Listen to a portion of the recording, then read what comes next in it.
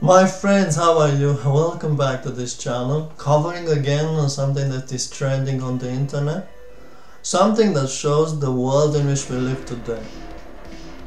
You see, music that belongs to Twilight Zone, because the world in which we live today is a redefined world, is a world that pushes traditional values away, or at least they try to do it, at least the Western world, because Africa, Eastern Europe, they still stick, parts of Asia, they still stick to traditional values.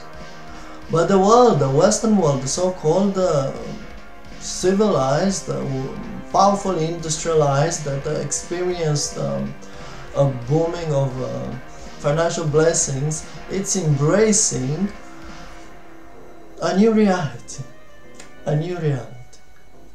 I'm gonna show you a video that you already know on the music again of White Bata Audio Carl Casey, a music that makes us feel that we are in Twilight Zone, and sometimes it seems that we are in Twilight Zone, isn't it? Don't you feel sometimes when you open your TV and then the mainstream media is bombarding you with the new reality that they want to give to you, they want to make you believe in their new reality. And then you go on the internet and you see Associated Press, BBC, and everything mainstream, they push on you their new reality. But we, as Christians, as children of God, we know what to believe, isn't it? I don't have to say it here loud and clear, but you know what you have to believe. So, I want to show you a video that belongs to the new reality. Rikkie Kollé is the first transgender to win, to become a Miss Netherlands, and Netherlands gonna use Rikkie as a competitor in Miss Universe. Let's see a little bit of video. We're gonna pause the music and we're gonna go and see this video. It's not much to see, but it will speak a lot. Miss Nederland. So, 3 and 2 and 1. Let's go. Miss Nederland 2023 is Rikkie!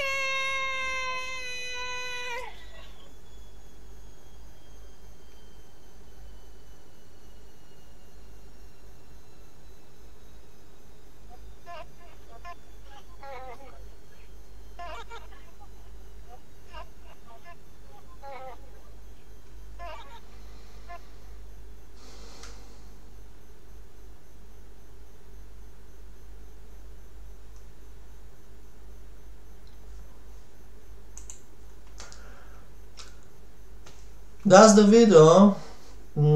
That's the video, and I don't know. Let's put the music back.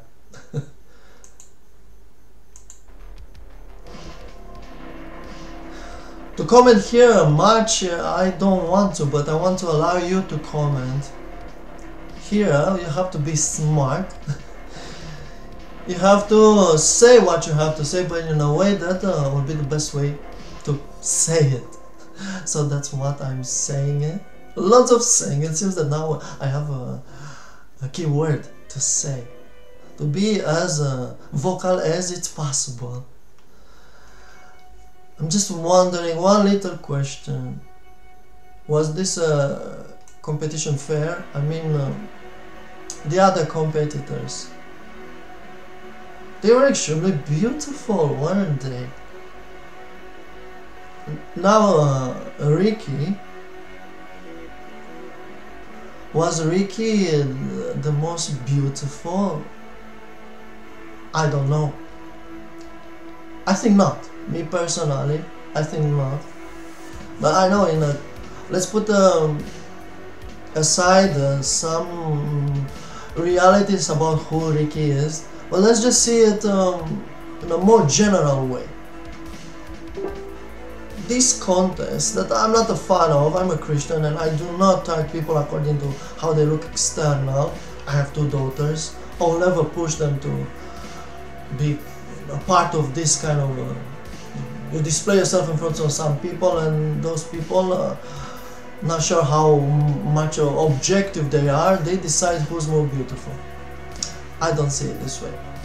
But now to speak the language of those that like to see this displays of I don't know, flesh.